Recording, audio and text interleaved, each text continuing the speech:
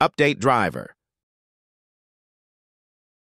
Step 1. Press Windows key, type dvmgmt.msc and press Enter. Step 2. In Device Manager, expand Sound, Video, and Game Controllers, then right-click your audio driver and pick Update driver. Step 3. Hit Search automatically for updated driver software.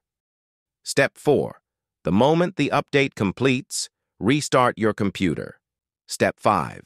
When the screen comes back on, see how things turn out. Note: you recently updated the audio driver of your PC? Then it's possible that the new driver is what prevents Realtek HD Audio Manager from recognizing your headphones, and you should roll back the driver. Step 1. Open Device Manager. Right-click your audio driver in Sound, Video, and Game Controllers and pick Properties.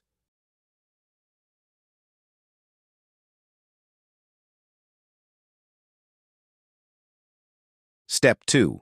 Go to the Driver tab, hit Rollback Driver, and follow on-screen instructions. Step 3. Restart your computer. Run the Playing Audio Troubleshooter. Step 1. Press Windows +I to open Settings. Select Update and Security, then choose Troubleshoot.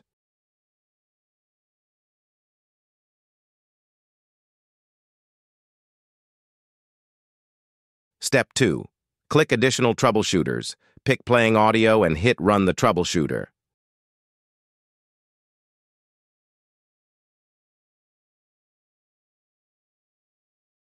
Step 3.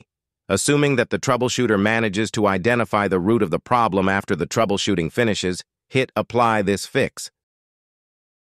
Set Default Playback Device. Step 1. Look to the right side of the taskbar, right-click the speaker icon and click Sounds. Step 2. Go to the Playback tab, right-click your headphones and pick Properties. Step 3. Click the drop-down menu next to Device Usage, then pick Use this device, Enable. Step 4. Select Apply, choose OK and unplug your headphones. Step 5.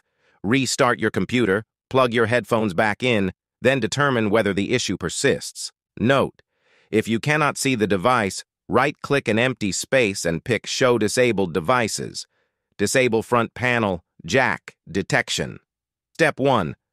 Locate the Realtek HD Audio Manager icon in System Tray, right-click it and pick Sound Manager. Step 2. Look to the top right of the Realtek HD Audio Manager window.